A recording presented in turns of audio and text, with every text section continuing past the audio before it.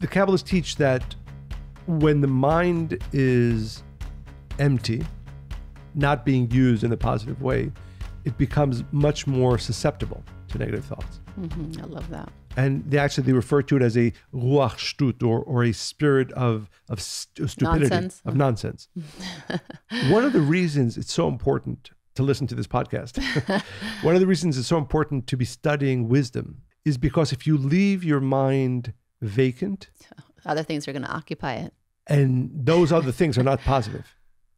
And amongst the many benefits of really pushing yourself, and when I say spiritual wisdom, I mean spiritual wisdom, or even, if those of you who are inclined towards the sciences, I love this. All these are important, but you have to realize, and this is a fact that, and this is again something that the ancient sages wrote about thousands of years ago. If you do not actively fill your mind with wisdom, you are absolutely leaving it as a fertile ground for negative thoughts. It's terrifying, isn't it? Well, terrifying and hopefully inspiring. But it's interesting. It reminds me of prayer, right?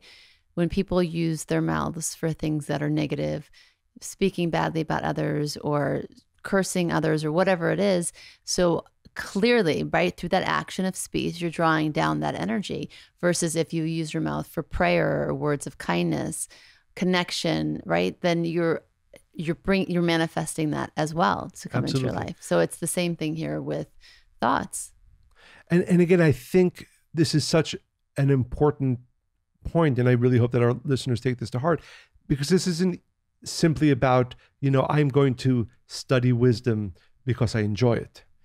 It's actually an imperative. You have to realize that unless you are actively and live it is what it is. Well, I would say even on the most basic level, actively pursue wisdom. Make sure every single day you're studying something important, because that fills the mind. Mm-hmm. And the more you allow your mind to ruminate on important, positive things. By the way, ruminate on appreciation. We've spoken about this before. Ruminate about how much you love somebody. All those things are important. The mind will not stay idle. It is either actively filled by each one of us with positive thoughts, with wisdom, with love, with appreciation, or left alone. It is the fertile ground for all kinds of what I'll call thoughts of silliness, right? But those that negativity bias and the negative thought patterns. So if you're any one of our listeners, and every one of our listeners, I'm sure at times has been in a situation where they are in a negative thought pattern, the first thing we said is just starve it of its fuel, limit to the degree you can negative thoughts about others. The second, which is so important, is fill it with wisdom. Fill it with love, fill it with appreciation, fill the mind. Do not allow it to remain empty, because a vacant mind is a fertile ground for the thoughts of silliness or the negative thought patterns. Yeah, I love that.